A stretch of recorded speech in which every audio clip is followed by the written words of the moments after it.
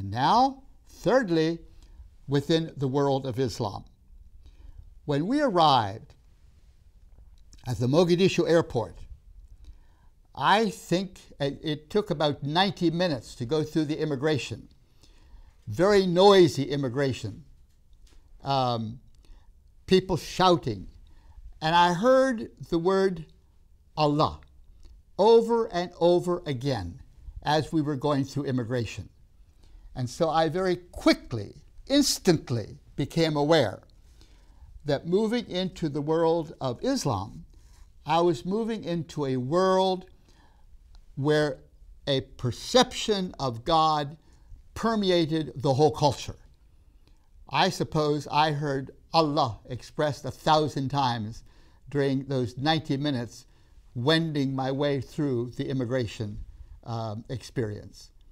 And so I knew I was in the midst of a very religious people and a people for whom God consciousness was very, very important. And it was illegal. It was against the law to propagate the Christian faith in Somalia. And so we were not free to invite people and so forth to consider the Christian faith. We were guests in that society, and we served in ways that the Somali people determined that we should serve. They welcomed us with our schools and medical programs. Very much appreciated what we did. It was a wonderful time, although, as I say, it was a restrictive situation.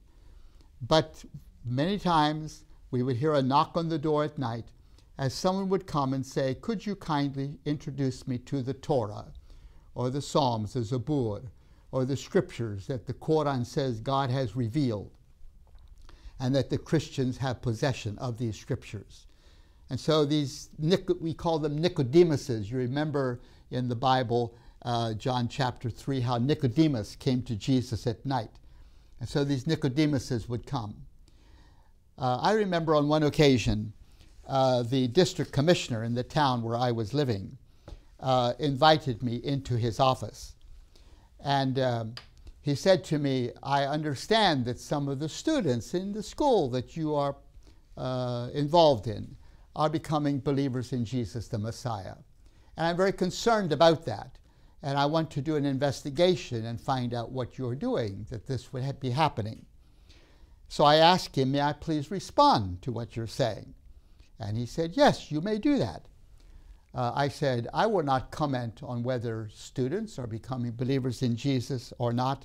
You do your investigation and come to your decision. Only God knows the heart. But be free to investigate, for we are guests in your country, and we want to live as appreciative guests and not go counter to the laws of the land. But I said, I have a problem, and I need help from you to know how to respond to my problem. I said, when I believed in Jesus the Messiah many years ago, way back in Tanzania, at Bumangi, where I grew up, which I referred to here, why, God called me. And I believed in Jesus, and I experienced him as my Savior. And as I said yes to that call, the Spirit of God filled me with joy and with love. And that is a gift at the center of my being. I cannot destroy that gift.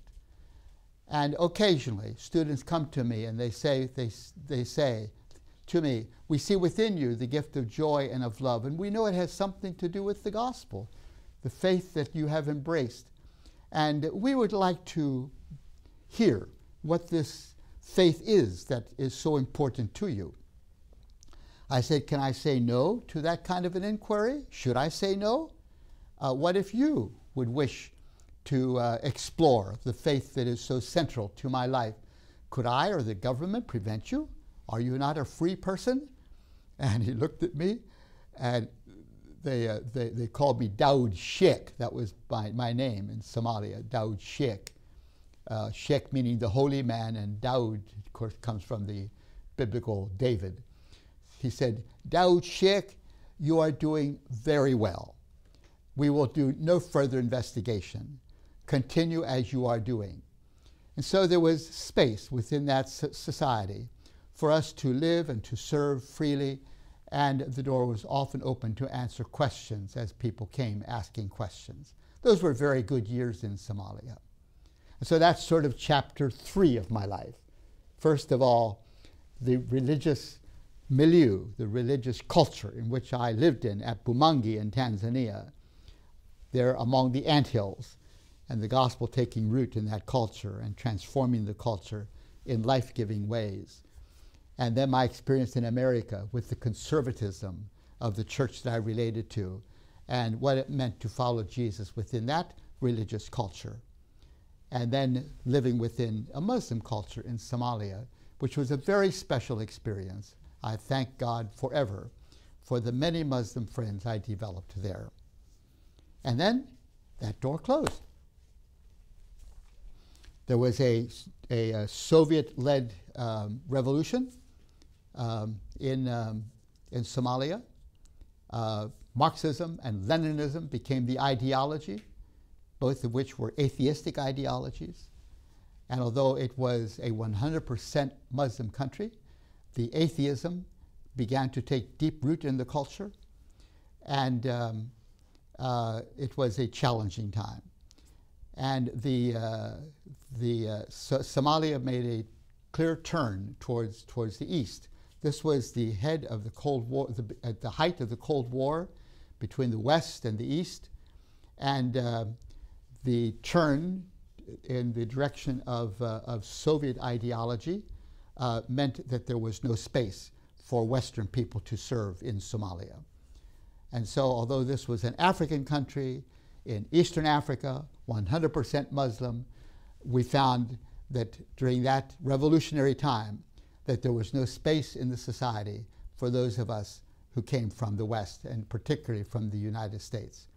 And so we had to leave. We were deeply grieved about that. We wished we could stay longer.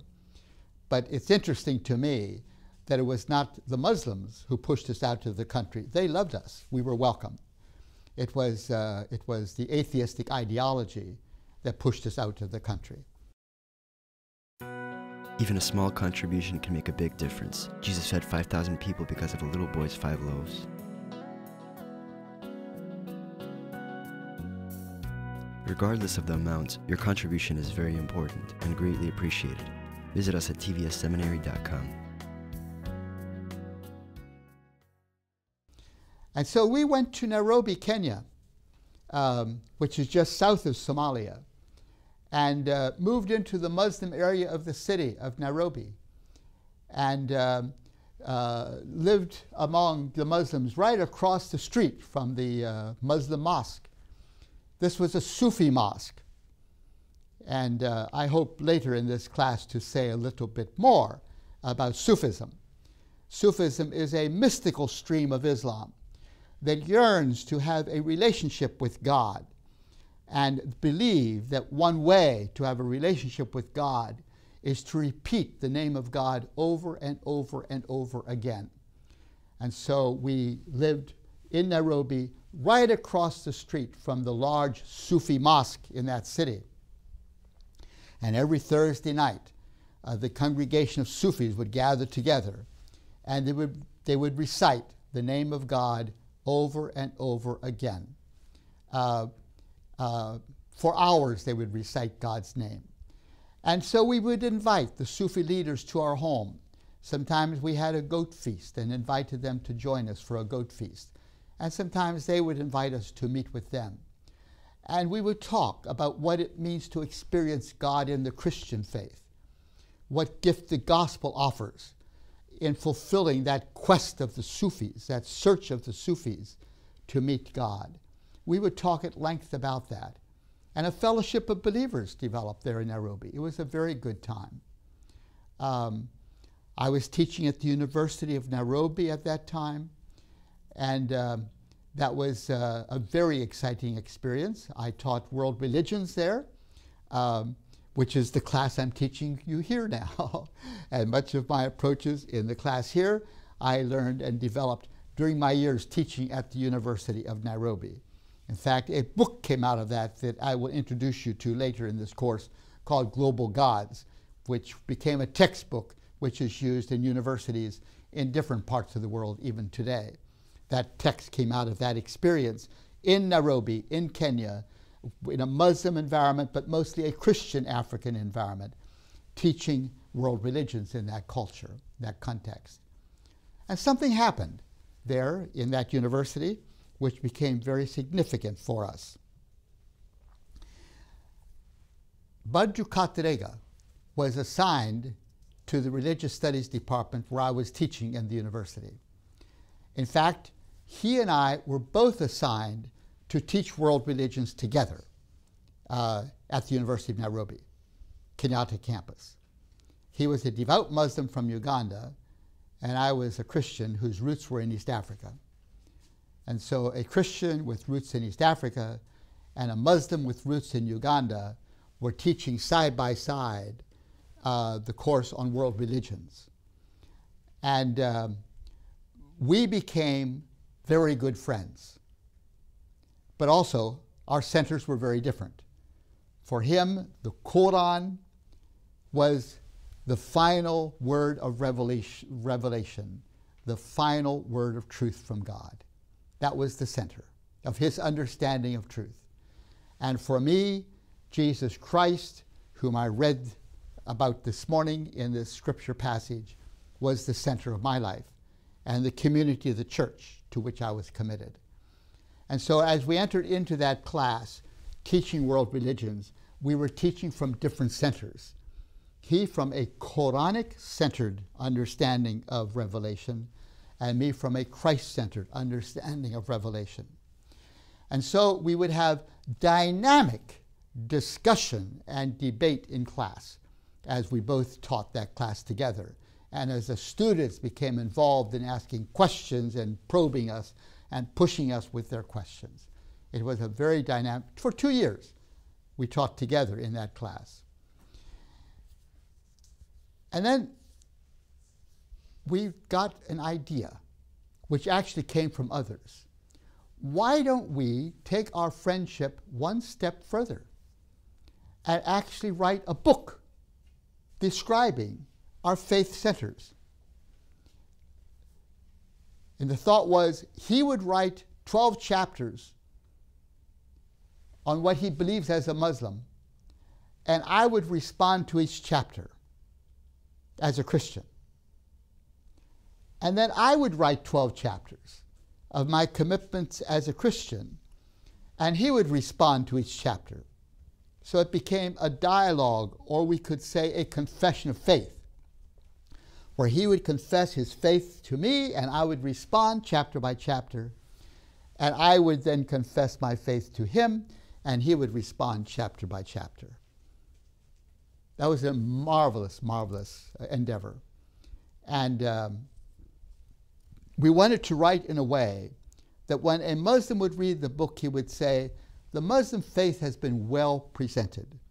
And when a Christian reads the book, he would say, the Christian faith has been well presented. And I'm just thrilled, just simply thrilled, that the book is in Russian. Isn't that wonderful? It's now in about 12 other languages. In fact, recently it has been published in Arabic, endorsed by Al-Azhar University in Cairo, which is the leading Muslim university in the world, and the Grand Mufti of Egypt writing a foreword for that book. I was at Al-Azhar very recently, meeting with the office of the Grand Mufti, and they told me they're using that book now as a textbook in their Muslim training programs for imams in Egypt, so that the imams will understand who the Christians are and what the Christians believe.